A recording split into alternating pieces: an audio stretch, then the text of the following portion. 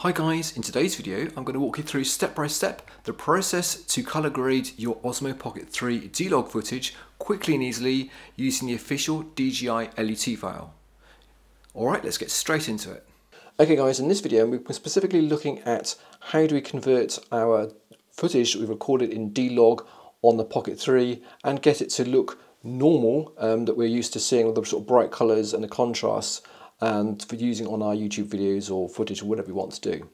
Now that actually process, rather than calling color grading, is actually to be really color conversion, because we're converting from the DLOGM color profile, which has got billions and billions and billions and billions and billions of colors, to Rec 709 standard, which is pretty much associated with high definition TVs. It's been around for a number of years, and so that's Rec 709 color profile. Is what we're used to seeing with our sort of naked eye, effectively, like, it looks right, it looks normal. So the contrast and the saturation and stuff like that. Whereas of course DLOGM looks much more sort of flat because it's got a whole load of colours that even our human eyes can't distinguish. All right, now just before we go into the process, how you can do it, I'm just going to give you a very quick background information if you're interested. If you're not interested in the actual part of the history, then you can fast forward to the timestamp I'm going to display right now to get straight into what you need to do. So the color grading process is actually made up of effectively kind of three sub-processes, I suppose. The first thing is a color correction, and that's where we would change things like the white balance to make sure it's right. We would change saturations, like contrast and brightness and blacks and stuff like that. And we would generally do that on the log footage, because that's got the most detail and it's not going to kind of break up if we do it later in a process. If you're a photographer, you might be used to things like a RAW file from like Nikon or Canon and something like that. So kind of the D-Log footage is kind of your equivalent of your RAW footage on your photography, where you would make changes to that first of all, and then you would convert it to JPEG for people to display on their devices. So the Rec 709 color profile is a little bit, as if it's a comparison of having like a JPEG picture, which can be displayed on pretty much all devices, and that's kind of our final goal. Once we've done the conversion to Rec 709, the final stage, and is optional, is where we actually provide our kind of look, I suppose. So if we want to, for example, increase the blues or increase the reds or make it a little bit more grainy, just for our specific movie or video, then that is the true color grading process. So we kind of grade from Rec 709 to our final look. But of course, most people aren't interested in doing the third stage, and they're probably not actually that interested in doing the first stage either. So I just want to go straight from Pocket 3 straight to Rec 709. So that's now where we're going to talk about how to do it.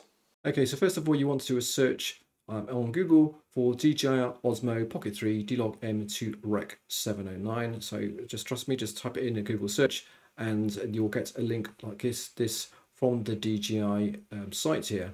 Now, no, thank you very much. Now you'll get to this page here, Pocket 3. So what we want to do is you want to download the version that's appropriate for your particular machine you've got, whether you want a Mac or you've got a Windows, and you should get these little cube files. Okay, once we've downloaded our cube file, what we need to next do is import it into Davinci Resolve for it to be able to pick it up. Okay, so what we want to do is keep that folder handy and load up Davinci Resolve like we've got here. The next thing to do is click on the bottom right hand corner where we have the little cog symbol to get to access the project settings. And then go to where it says color management, which we have here. And then we can click on the button that says Open LUT or LUT folder. Once you do that, you should have a folder, something such as this.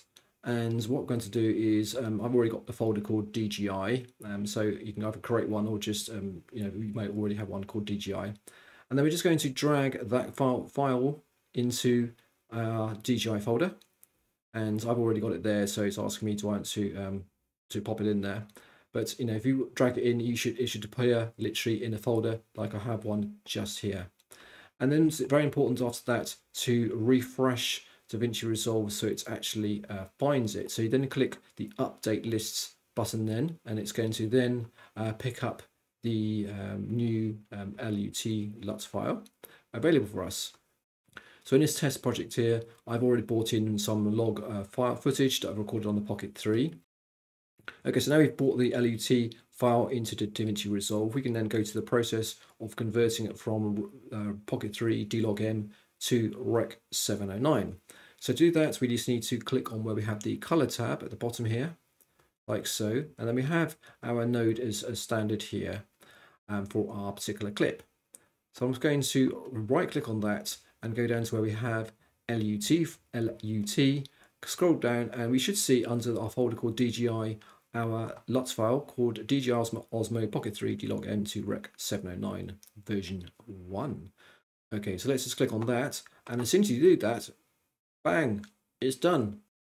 Immediately our log grey sort of footage has disappeared and it's been replaced by a much nicer looking shot that looks almost matching the normal color profile. Well, effectively, that's exactly what the color profile, normal color profile is effectively kind of recorded in Rec. 709.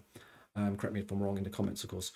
Right, so there we go. So if we go back to edit and we're going to play, we can now see we have all our colors that we're used to seeing if we recorded this in normal color profile. And that's pretty much it, guys. That's all you need to do. So that's how easy it is to convert from your DLOG Pocket 3 to Rec. 709. Of course, you can go afterwards and you can change brightness and contrast and stuff like that as you would do normally. Okay guys, I hope you find that video useful, and if you do, of course, give it a good thumbs up, and of course, if you have any questions, let me know in the comments, and if you can subscribe to the channel for more tips and tricks like this, it's much appreciated. Take care and see you soon.